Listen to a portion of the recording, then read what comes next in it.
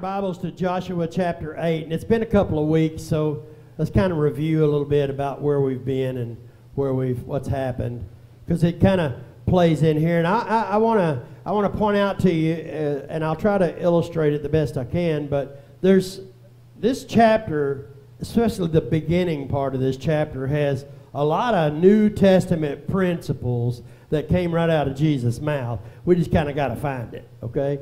I point it out. But anyway, okay, so the children of Israel crossed the Jordan River miraculously by the hand of God. He parted the river, and they walked across on dry land, and they finally made it to the promised land. And they set up memorials, and they had this repentance going on, and they were bringing their lives back into obedience. The ones who hadn't been circumcised got circumcised to honor the covenant. And then they observed the Passover first time in years. And so then they headed out to take Jericho. And they followed this really crazy sounding plan that God had. In spite of how crazy it sounded, they followed it to the letter, and God brought the victory, and it was great. But if you'll remember, Achan, or Achan, as the way it's pronounced in the Hebrew dictionary, Achan, he stole some of the articles, because God told them,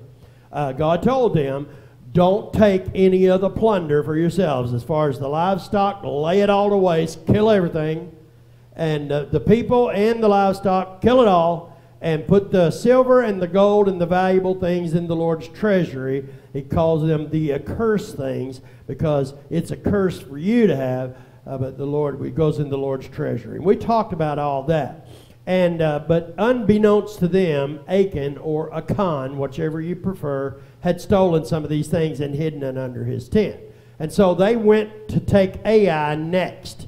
This is chapter 7, in the last chapter. They went to take Ai, and you can see the human nature in chapter 7. They got a little cocky, and they even leaned on their own understanding a little bit. They said, don't trouble all the people. You remember this part? Don't trouble all the people. Just send about 3,000 men. It's going to be a breeze. Don't worry about it, and all that stuff. And they got the rear ends handed to them, because the Lord wasn't with them, because there was sin in the camp. And if you remember, they boiled it down and found that it was Achan, and he had to die.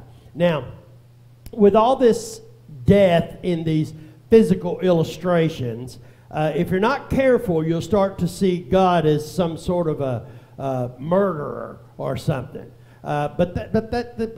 This covenant, it's about the law, and the law didn't make any bones about it. The wages of sin is death, and death is what happens when, and all that stuff. But it helps me if we look at Israel, the nation of Israel. What I believe, or at least it helps me to look at it this way, is God's perspective. And what he sees, and we saw it back in Numbers too, the story about Balaam and Balak, when they looked over the mountain, and he said, behold, who? Jacob. And so I believe when God looks at the nation of Israel, he sees Jacob, the grandson of Abraham, his friend, to whom he made promises to provide the land and to make them a nation so that he could bring about Jesus to be Messiah and save the world. All this is unfolding as we go through time and history here. But anyway, so let's get started. Do you remember how chapter 7 started? And it said that, well, let's just look at it. I don't want to quote it wrong. But it said, but the children of Israel committed, this is chapter 7, verse 1, but the children of Israel committed a trespass regarding the accursed things. For Achan, or Achan, the son of Carmi, the son of Zabdi, the son of Zerah, of the tribe of Judah, took of the accursed things. So the anger of the Lord burned against the children of Israel. That's how we started the last chapter. And we know that when they went to Ai, that they got beat pretty bad. I want you to notice the difference after the sin's been dealt with, and after they repented and brought it back into obedience to God. It starts off in chapter 8, verse 1. Now the Lord said to Joshua, Do not be afraid, nor be dismayed. Take all the people of war with you. Very different from, Proverbs chapter 3 says, trust in the Lord with all your heart, and don't lean on your own understanding. I believe what they were doing in the last chapter was leaning on their own understanding. Just take about 3,000, we'll wipe this out and come on back home and have some lamb chops for dinner, right? But the Lord has a very different plan in mind. I want you to watch it unfold. Now the Lord said to Joshua, do not be afraid. He said that before. Nor be dismayed. He said that before. Be strong and courageous. Take all the people of war with you, and arise, go up to Ai. See, I have given it into your hand, the king of Ai, his people, his city, and his land. Verse 2, and you shall do to Ai and its king as you did to Jericho and its king. Now let's check this out. This is what I want you to see, the difference. Only its spoil and its cattle you shall take as booty for yourselves. Lay an ambush for the city behind it. Now he said when they were taking Jericho, don't take any of the stuff. It belongs to the Lord, right? And so I think there's a New Testament principle that's being laid out here, because here in this, it says, it's spoil and cattle you take as booty for yourselves. You can have it all. And I'm reminded of Jesus in Matthew chapter 6, verse 33, when he said, seek first his kingdom and his righteousness, and all these things will be added to you as well. The principle is right there. Let the Lord have his part first, and then he will give you everything that you need. The Lord first, and then everything we need will be added. I've seen that work out and to fruition in my life. Anybody else seen that work out? I live a lot better on 90% than I ever did on 100, than I ever did on 100 plus a little illegal activity to supplement the income in the past, right? Live a lot better on the 90%, because the Lord is, when we do it and we cooperate with the Lord, when we obey the Lord, we walk in faith and walk in obedience, he blesses us abundantly. So verse 3. So Joshua arose, and all the people of war to go up against Ai, and Joshua chose 30,000 mighty men of valor and sent them away by night. Okay, so what they did is tried to use the 10th for them, right? Are you seeing that? 3,000 they sent before, now it's 30,000. And so the Lord's plan is, I don't know how to explain what I'm thinking here. Do you see that? They're trying to use 1/10 of what the Lord had in mind. That's leaning on your own understanding. That's insufficient. That's not going to work. But the Lord has got this elaborate battle plan that's going to be very effective. So let's just keep on going so I don't confuse myself even further. So Joshua arose and all the people of war to go up against Ai, and Joshua chose 30,000 mighty men of valor and sent them away by night. Verse 4. And he commanded them, saying, behold, you shall lie in ambush against the city behind the city. Do not go very far from the city, but all of you be ready. Verse 5. Then I and all the people who are with me will approach the city, and it will come about when they come out against us, as at the first, that we shall flee before them. Verse 6, for they will come out after us till we have drawn them from the city, for they'll say, they're fleeing from before us as at the first. Therefore we will flee before them. Then you shall rise from the ambush and seize the city, for the Lord your God will deliver it into your hand. Verse 8, and it will be when you have taken the city that you shall set the city on fire. According to the commandment of the Lord you shall do. See, I have commanded you.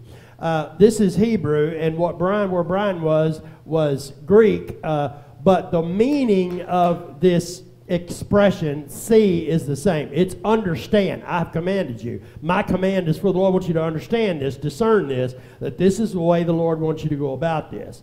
Okay, so verse 9.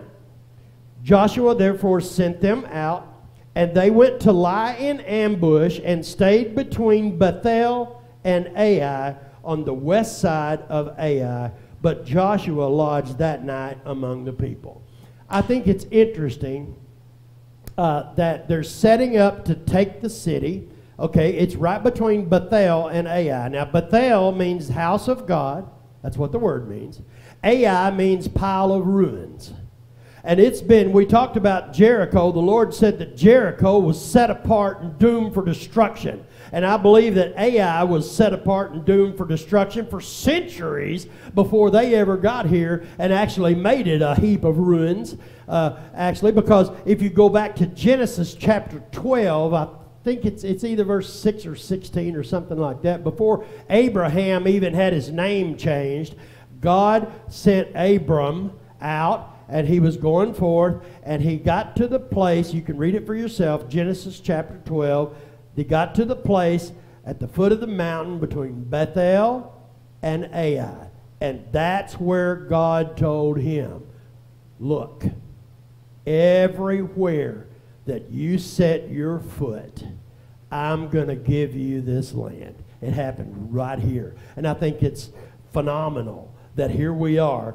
That it was called Ai then too, because Genesis chapter 12 says it was between Bethel and Ai. Okay, and Ai means pile of ruins, and so I think it was set apart from that way back then, and now here it is about to unfold. I think it's uncanny that way back then God promised Abraham right here in this historical geographical spot, I'm going to give you all this land. And then soon after that, he changed his name from Abram to Abraham, father of many nations. I think it's just uncanny that it happened this way.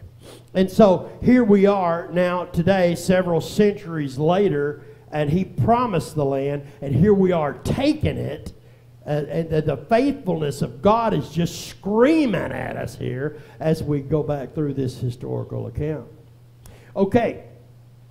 Verse 10, and Joshua rose up early in the morning and mustered the people and went up, he and the elders of Israel, before the people to Ai.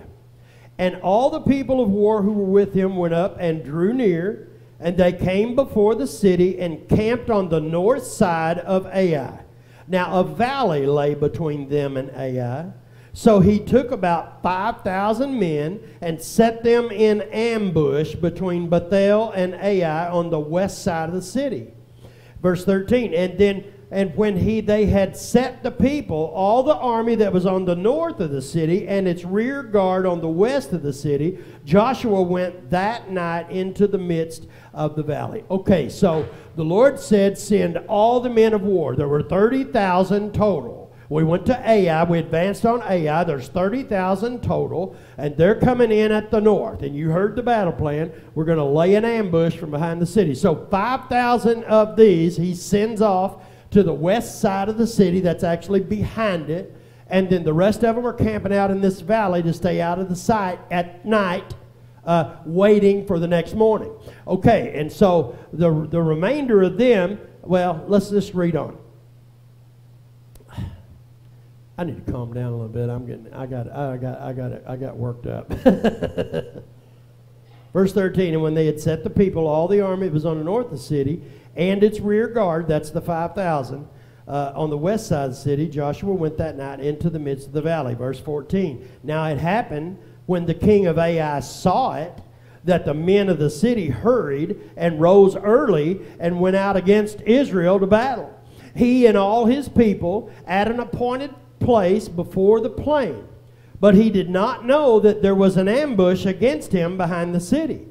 And Joshua and all Israel made as if they were beaten before them and fled by the way of the wilderness. So all the people who were in Ai were called together to pursue them, and they pursued Joshua and were drawn away from the city. There was not a man left in Ai or Bethel who did not go out after Israel, so they left the city open and pursued Israel. Who's leaning on their own understanding now, right? When the favor of the Lord is back on Jacob, and when the Lord's plan is being worked out in Israel, then it baffles the minds of those who would come against the people of God. Don't you see that? Do you see that? Can you see it? It baffles her. So they look down now. Israel was a little cocky last time, but they've repented and they've come back into faith and obedience to the Lord. And now Ai and Bethel, these men, they're a little cocky. And so they think, well, here they are in front of us, and so let's go get them because they're going to run away from us like they did before, right? And that happened. But the Lord had a different thing in mind, right? Okay, so then the Lord said to Joshua, stretch out the spear that is in your hand toward Ai, for I will give it into your hand. And Joshua stretched out, wait a minute. I totally missed something. I want to back it back up to between Bethel and Ai. That's where God made the promise to Abram. That's where the promise was made. This is where we're setting up to take the victory as we are taking the land in the name of the Lord, right? But there's a principle here that I want us to walk away from here tonight and understand. And that's that each and every day of our lives, this is a physical illustration of a spiritual truth. Abram found himself between Bethel, the house of God, and a pile of ruins. And he had a choice to make. Israel now finds themselves between physical illustrations of spiritual principles. You on the page with me? Israel has now found themselves between Bethel, the house of God, and Ai, a pile of ruins. And you and I, as we walk this life out in discipleship, following Jesus, each and every day we're going to have choices of some kind coming at us from the world. We are in the valley between Bethel, the house of God, and Ai, a pile of ruins. And we have a choice to make. And that choice we have to make repeatedly and intentionally, and we have to make it with all of our heart, with sincerity and honesty. Does everybody agree with that? We, the people of God, find ourselves where they did, between the house of God and a pile of ruins. And we have a choice to make. That's why we need the Holy Spirit, the helper, guiding us each and every day. That's why we don't need to try to drift away from the Lord. We need to be sure that we are intent in our faith, in our relationship with the Lord. Right? Amen? Okay, I just wanted to catch that. Verse 18. Then the Lord said to Joshua, stretch out the spear that is in your hand toward Ai, for I will give it into your hand. And Joshua stretched out the spear that was in his hand toward the city. It reminds me of Moses at the Red Sea, remember? And he had to stretch out the staff, and the sea parted. And where was another time when the battle was going on? Who was that with? I don't remember. It's just coming to my head right now, and I didn't research it out. When Moses had to hold the staff, the standard up, and his arms got weak, and every time he'd start dropping them down, then they would start losing. And so was it Joshua and Caleb that came alongside him and held his arms up so that the battle of Israel could win the battle? And now here we are again. I think it's symbolic. I think it's just a matter of, yes, I trust you, Lord. I'm going to do what you say. And stretched out his spear toward Ai. The Lord said, stretch it out. It's in your hand. I'll give it into your hand. And Joshua stretched out the spear that was in his hand toward the city. So those in ambush arose quickly out of their place. They ran as soon as he had stretched out his hand. That's the signal, right? Let the guys of the 5,000 come in here and wreck the city because they've drawn them out. Okay, as soon as he stretched his hand out, they entered the city. They took it, and they hurried to set the city on fire. Verse 20. And when the men of Ai looked behind them, they saw, and behold, the smoke of the city ascended to heaven. So they had no power to flee this way or that way, and the people who had fled to the wilderness turned back on the pursuers. And so they got out here in front of them, and they're like, na-na-na-boo-boo, na-na-na, you know. And the people of Ai and Bethel came out. They turned and ran toward the wilderness, drew them out of town. The 5,000 came in, set the city on fire, took the cattle and all the stuff and all the valuables and the money and killed all the people. They took the city and set it on fire, and the smoke ascended into the sky. Where did I leave off? 21? Now when Joshua and all Israel saw that the ambush had taken the city, and that the smoke of the city ascended, they turned back and struck down the men of Ai.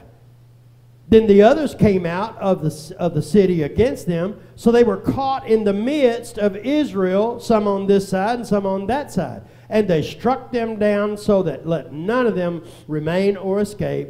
But the king of Ai they took alive and brought him to Joshua. So they drew them out. They chased them all out there. The 5,000 came in, burned the city, took all the stuff, and then after they set the city on fire, they came out. And then the men of Ai and Bethel were out here, and they were trapped between them. So Joshua and these guys came back. The other guys came up. We got you. You're checkmate right here. And they won, and they beat them, and they beat them bad.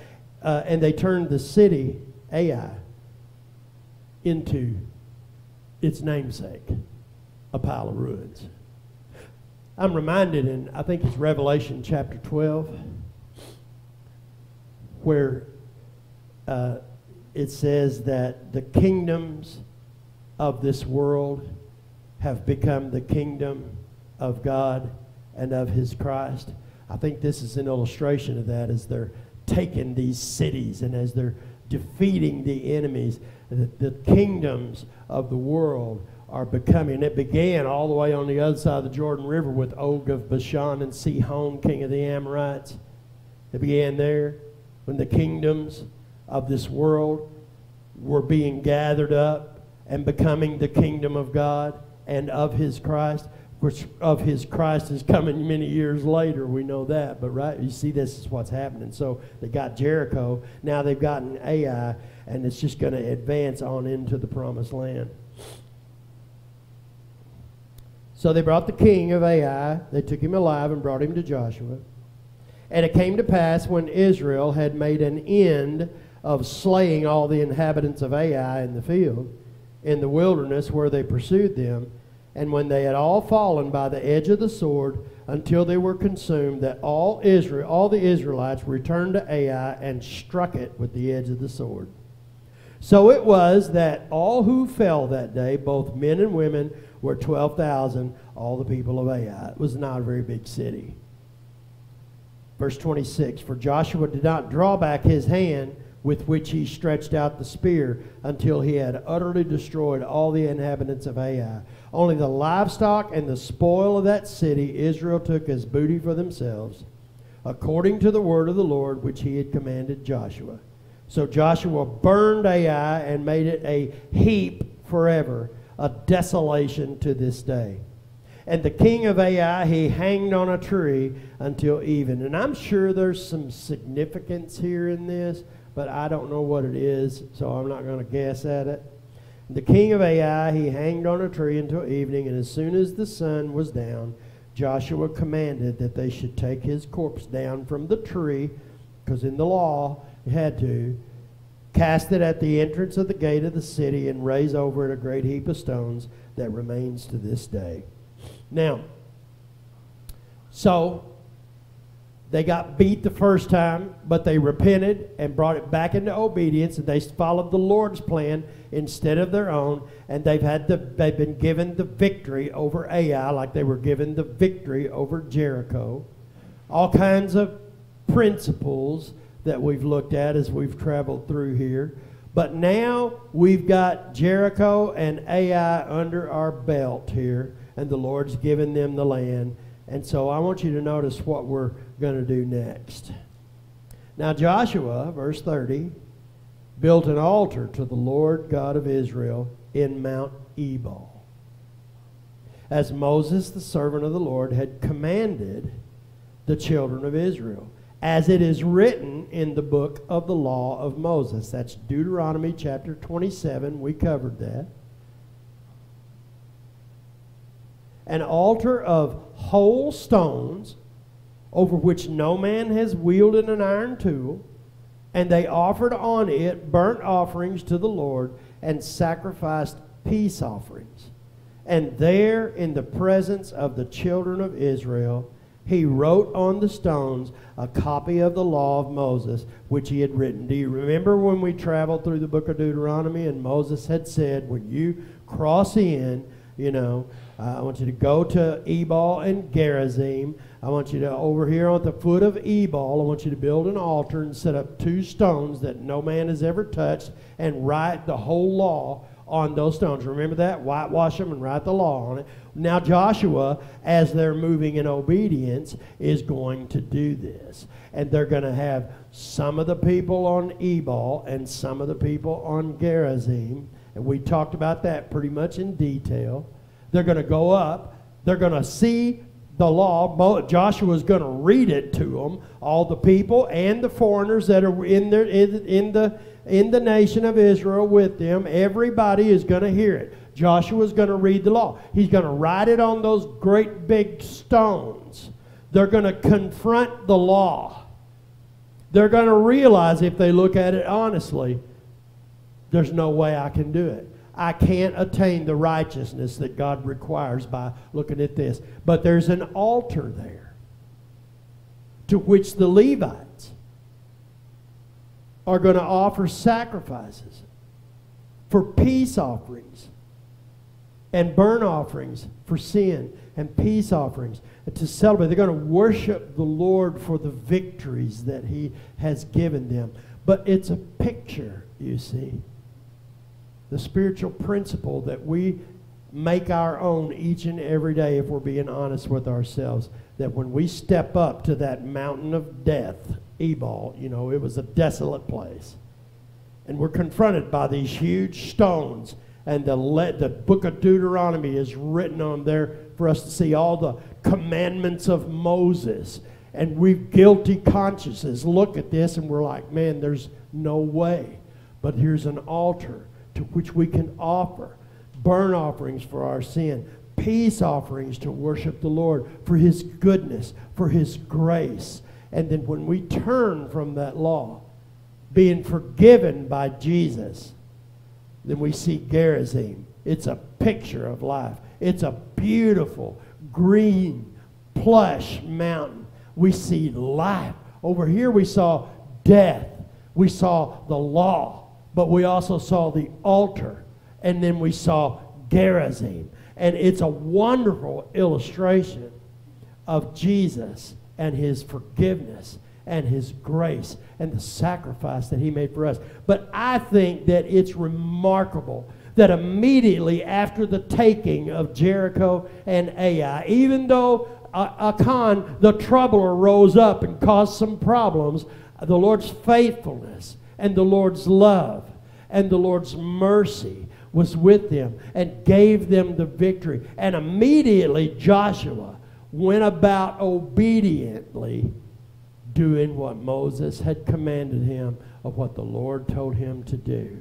And I think that's just remarkable. And so anyway, we'll finish this up. And they offered on it burnt offerings to the Lord and sacrificed peace offerings. And there, in the presence of the children of Israel, he wrote on the stones a copy of the law of Moses which he had written. And then all Israel with their elders and officers and judges stood on either side of the ark before the priests, the Levites, who bore the ark of the covenant of the Lord, the stranger as well as he who was born among them. Half of them were in front of Mount Gerizim, and half of them in front of Mount Ebal, as Moses, the servant of the Lord, had commanded before, that they should bless the people of Israel. And afterward he read all the words of the law, the blessings and the curses, according to all that is written in the book of the law. Do you remember how that went? That they had certain tribes go up on Gerizim and certain tribes on Ebal, and the ones up on Ebal the priests would shout out blessings, all the blessings that are in the law from Gerizim, and the people in the valley would say amen, amen, and the guys that were up on Ebal with the picture of death would shout out the curses that are in the law, and they would say amen, amen. And Joshua is making this happen, walking in obedience to the law and in this covenant. And I think that's just remarkable. Verse 35, and we'll finish up. There was not a word of all that Moses had commanded, which Joshua did not read before all the assembly of Israel, with the women, the little ones, and the strangers who were living among them. I know this was a different covenant, and I know the law was a totally different thing. But the principle was there then, and the principle is still here now, that we need to be hearing and reading and studying and applying the Word of God.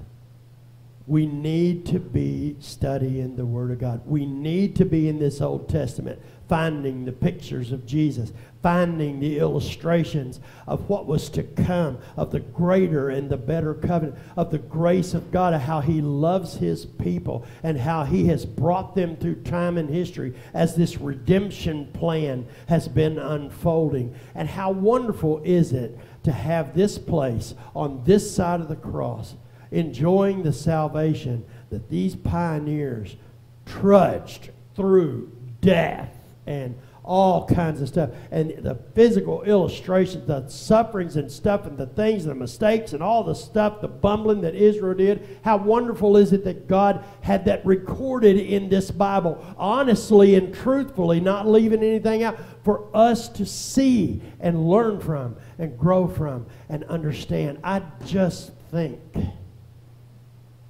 that that's remarkable. Oh, what a God. What a mighty, mighty God we serve. Maybe I should have closed with that song, but I didn't. I think that when they made it back to Ebal and Gerizim, the reason I chose the song I chose is because I think that if they were truly giving God the glory and the credit that He deserves, I think that that would be a memorable day for them. And I think they could probably sing this closing song with us. I never shall forget the day. There certainly was there. How wonderful is it that we have this Bible, that we can look and discover the history of God's people and God's interaction.